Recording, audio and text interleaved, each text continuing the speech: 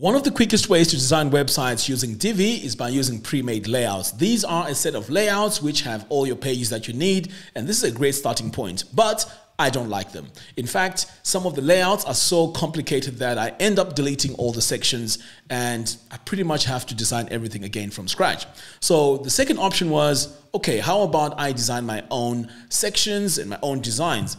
Well, tried this and it took me a very, very long time to do it. And in fact, you know what? I even got frustrated.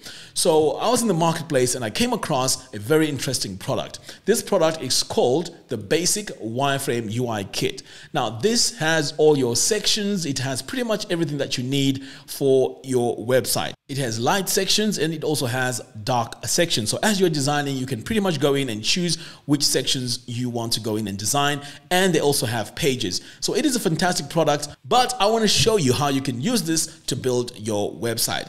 Now, for this to really, really work, you need Divi Cloud. I mean, of course, you can use it on one website, but Divi Cloud is fantastic because you install all these in Divi Cloud, which means you can get access to all these layouts on any website that you start working on. So I want to start now adding all my layouts. So I'm going to come over here on this plus button and load from library. So you can see here, I am not logged into Divi Cloud. So I'm going to click here on Divi Cloud. And let me just say automatically log me in. So now I can come over here to my saved layouts. And now we can see all my layouts are here because I uploaded them. And uploading these layouts is very, very simple. You just drag and drop them in. So I'm going to close this for now and let's add a section. So I'm going to come over here. I'm going to say add from library. So this way I can now choose what section I need to add onto my site. So what I'm going to do now is to come over here to the categories and drill down into the sections that I need. So my first section here, it's got to be dark, so I'm going to select here dark sections. So I'm going to scroll down until I find what I'm going to need. So these are footers. You can see I can actually start designing this really, really fast with my footers. So what I'm looking for here is a main hero design. So I'm going to go with this one. I'm going to click on it and then use this section. Next, I'm going to come over here and add a light section. So this time I want testimonials. So I'm going to select testimonials here.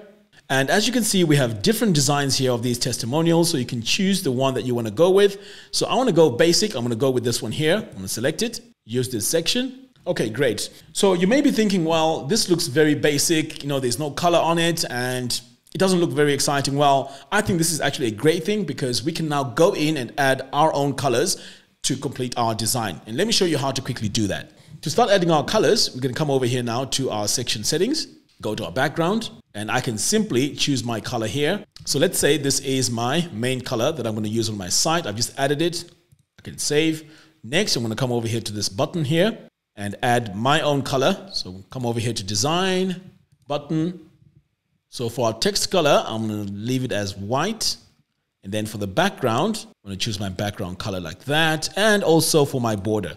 So you can see right away, I've gone in and I'm starting to change the colors to the colors that I want. Now over here on the right, we can add our image. So I'm going to go in, click on this area here, and then choose an image from my media library. So now I can save, move on to the next section. So this one here, all it needs is images to complete this design. So I'm going to go in, go to our image here. I'm going to go with this one, save, then come over here, do the same. Now, if we need to add colors here, you can just choose your colors from your color palette.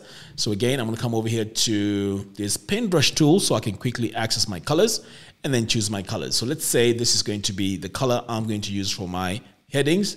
I can just save that and keep on moving. So as you can see, this was very, very easy to start adding all my content onto my page using this layout. So the good thing about this as well is it is mobile friendly. So everything has been designed into this and is really, really fantastic. Now you may be thinking maybe this is only working on the actual page, but this can also work on the templates. Now let me show you how that works. So you can see here, I don't have a footer. And in fact, this looks really ugly. Now let's go in and sort that out. So I'm going to come over here to Divi and go to my theme builder.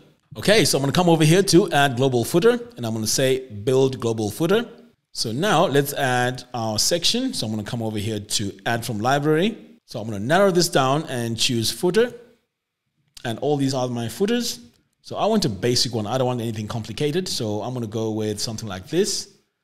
I'm going to click on it, use this section, and there is my footer. All I have to do now is to go in and change all my links and update them. So for example, let's say this needs to be our About Us link. I can just type in there, highlight it, and add my link by coming over here to this chain icon. So I'm going to add a blank link, but in your case, you can add a link that goes to your page, and then I'm just going to save. So as you can see, very, very easy to use. You can also go in and add your colors. But now that this is complete, let's just delete this and let's save this now. Now remember, this is what we had on our site. So after I've saved everything, in fact, let's get out of here, save changes.